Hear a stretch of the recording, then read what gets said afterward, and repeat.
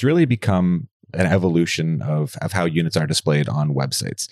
Traditionally, it's been very standard for many years here in our market to have units just displayed in a chart or a unit table or a suite table, as we would call it, which really isn't that dynamic. It isn't really that engaging from a prospect side. But with this Floor Plan Navigator tool, we are giving an interactive way to showcase that availability. So it'll take live look at your availability. It'll display it in a side-by-side rendering with actual unit availability of floor-by-floor units. Hello, and welcome to Sink or Swim, a weekly podcast brought to you by Rentsync, where we take a deep dive into the PropTech, multifamily, and rental housing industry. In each episode, we uncover the technologies and strategies used to help overcome operational challenges and increase the value of your multifamily investments. So, let's get into our conversation today. Hey everyone, and welcome to another episode of Sink or Swim, a podcast where we navigate the currents of the rental housing industry. I'm your host, Giacomo Lattis, and today I'm joined by Matt Livingstone, Rentsync's Director of Sales and Business Development. Matt, thanks for coming on today. Thanks for having me, Giacomo. My long-awaited Sink or Swim debut. We even got this one on video for those who are watching. So the reason why I wanted to have you on today was because you've just come back from visiting a whole bunch of clients from all around the country, and we think you're going to offer quite a lot of perspective through those travels. So no better time to jump on the pod than now. So I think the best way to maybe open this up is we know there's a housing crisis going on. We know that the market is seeing fluctuation that we haven't really seen before, especially at this rapid pace. So what are you actually finding that people are focusing on in this current housing market when it comes to low vacancy and basically the demand that we're seeing right now with the amount of supply? What are your clients saying? What are they looking for? How are they trying to stand out? Yeah, for sure. Now, as you mentioned, I've been traveling across the country. I was recently in Calgary, meeting with several clients. A couple of consistent themes that I noticed. One is a need for a very cohesive and harmonious tech stack. So you want to make sure that you're really capturing that lead to lease experience and collecting all relevant data throughout each of those critical touch points. So you want to make sure that all your softwares are compatible with one another, easy to use, right? So there's definitely been a push to maybe evaluate what you're using on that side of things and maybe make some adjustments on that side of things. The other big theme that we've noticed is need for innovation, right? So you've got kind of more time on your hands. You're not dealing with as pressing vacancy concerns as you have in maybe years past. It's a slower rental season in the winter typically. So you've got more time on your hands to maybe pick up projects like maybe a new website, maybe innovative tools that you've been considering and adopting and rolling out projects like that. So those are definitely two big themes that I've noticed. Let's focus on a little more about these innovative tools, especially with what Rentsync's offering and what your team really is trying to have as a standout product. So then we want to mention a little bit about the Floor Plan Navigator and kind of the conversations we're having about it. So maybe for those who don't know, what exactly is the Floor Plan Navigator or the FPN? Yeah, for sure. So that's certainly the biggest innovation that we've made in the in the recent history here. So what it is an interactive tool that you use to showcase your unit availability. So it's really become an evolution of how units are displayed on websites. Traditionally, it's been very standard for many years here in our market to have units just displayed in a chart or a unit table or a suite table, as we would call it, which really isn't that dynamic. It isn't really that engaging from a prospect side. But with this Floor Plan Navigator tool, we are giving an interactive way to showcase that availability. So it'll take live look at your availability. It'll display it in a side-by-side rendering with actual unit availability of floor-by-floor units. So something like that sounds like a tool that's really beneficial for the renter. I'm looking for an apartment. I'm going to go on someone's website. I can click the exact suite I'm interested in. I can see the floor plan, see what the view looks like. I get that side of things, full transparency. That's the side I truly understand. But you're saying that the landlord actually is the one that might benefit more from that than even the renter at times. Yeah, for sure. I mean, like the benefits to the renter are pretty obvious, right? They're going to get a lot more information by going through something that's a little more interactive. They're able to see, in some cases, the actual view from the balcony. They'll be able to see what direction the building faces and the unit that they're interested in faces. They're able to shop around and compare units and find something that's within their budget and suits their lifestyle. So those benefits are pretty obvious from the renter side of things, but there are lots of benefits on the landlord side. I would say there's really three main ways to look at it. First, from a marketing side, objectively, it's a nicer way to display your units. It's going to be more appealing visually, and it'll kind of elevate your rental website for a project. So it's a great thing to put on like a new development to kind of elevate that website and digital experience.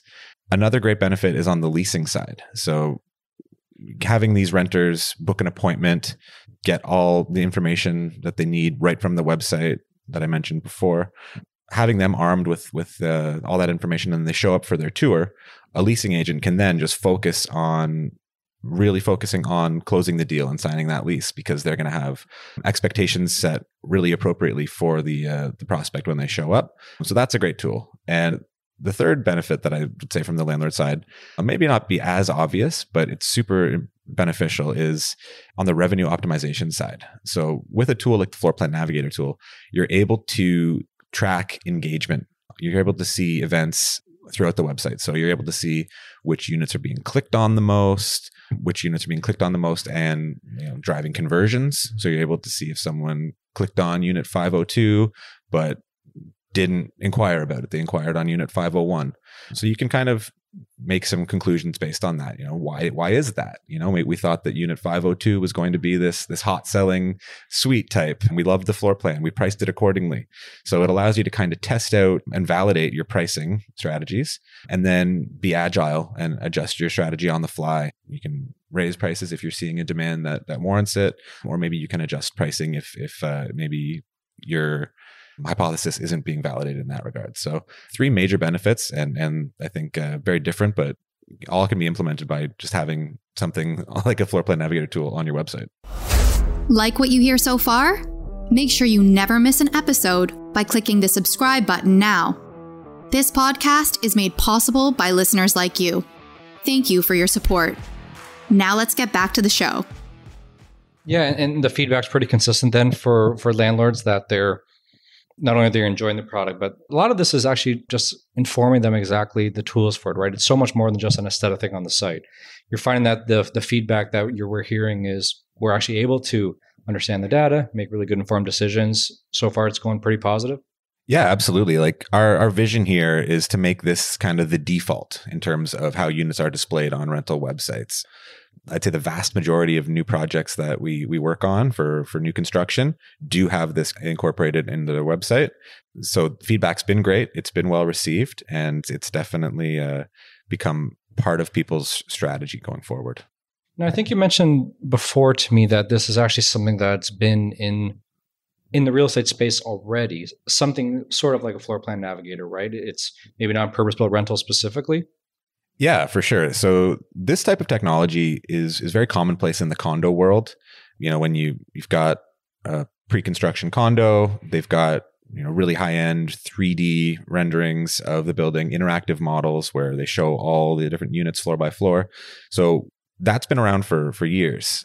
Now in the condo world, they're kind of dealing most often with far different budgets than we're dealing with in the multifamily space. So incorporating a tool like that into a multifamily budget can be a challenge, and it might not be possible for all different projects.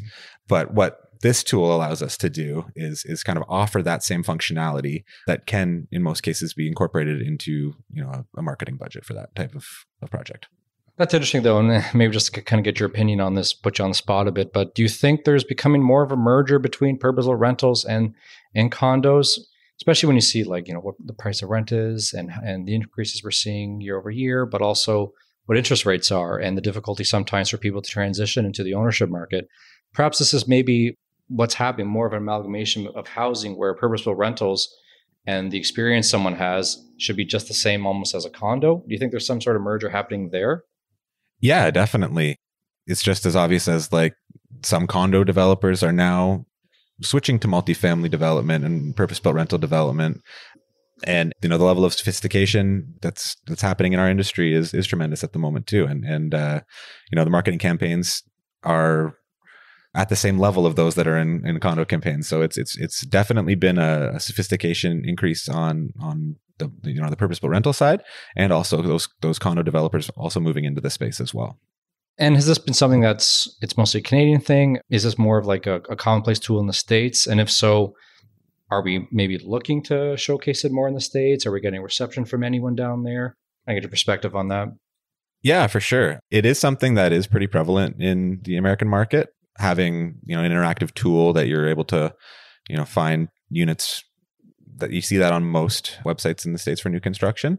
And it's something that's been well received when we're talking to American clients and prospects as well. They're interested in our services in that space. And we really are excited about the opportunity of, having more conversations with American clients on that side. So where does this go then? Because I feel like when we talk about innovation, it's almost things are, we love the product. What's next? Are we looking to anything about that? Or are we kind of staying at where we are now? Where do we see it going?